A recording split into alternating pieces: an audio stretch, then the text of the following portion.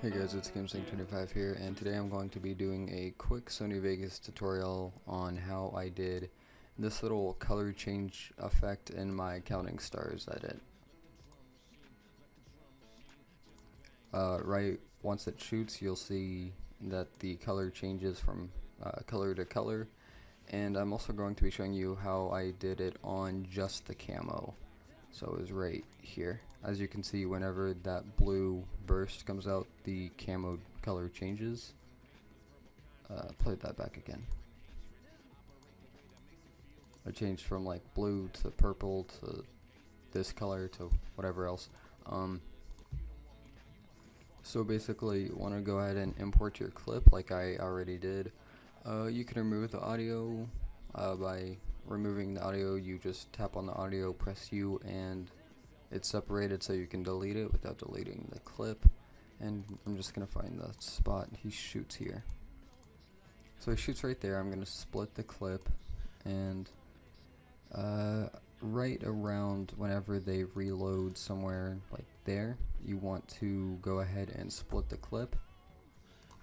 Let's say you want to end the clip right here, just split it. But what you're gonna want to do is add Twixtor to it. I'll just add the default so it's not any different for you guys. And I will go ahead and change my speed to 0.1. I would recommend doing it on 0.1 to 0.5. No higher, otherwise it'll move too much.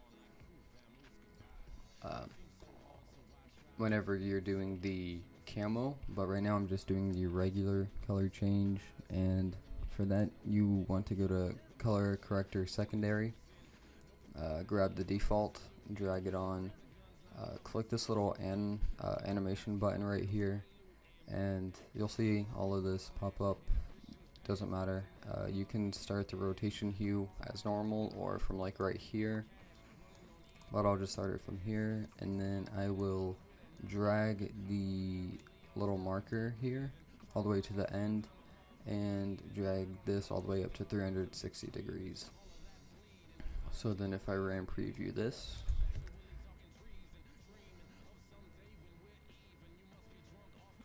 you can see that it's already changing colors.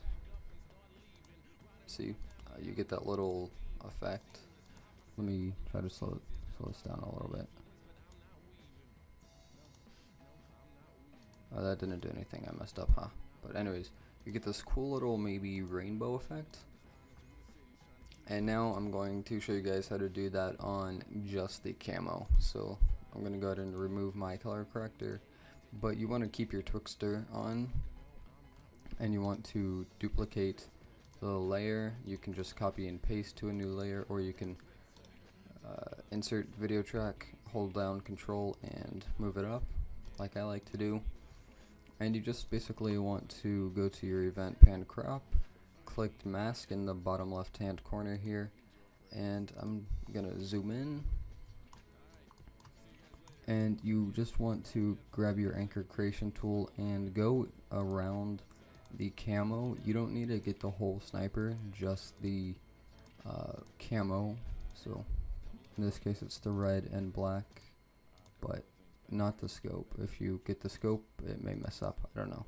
I haven't tested it with the scope very much, but so as you can see, it's not very neat, but that doesn't matter. So now you're gonna want to go to feather type, change that to both, and feather percent, change that to 5. So now if we mute this track, you can see that all you get is that little thing. That's just to show you.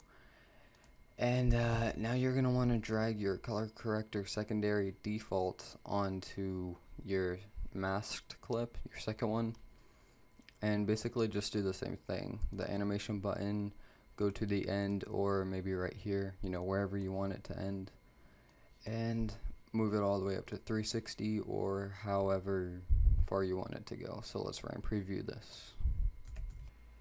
Okay, and it's RAM previewed, so let's go ahead and play it. Play it again and again. So yeah, you get that cool little neat effect, and that's pretty much it for today, guys. Thanks so much for watching, and I will see you guys later. Peace.